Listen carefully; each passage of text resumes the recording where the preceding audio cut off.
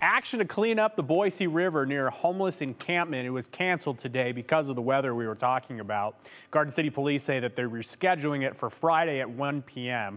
Sergeant Rob Haynie says that these types of camps along the river are fairly rare, but rising water levels this spring would sweep all of the trash into the river. So if you want to volunteer to help clean up the camp, you can actually find more information for volunteers right now on our website, ktvb.com.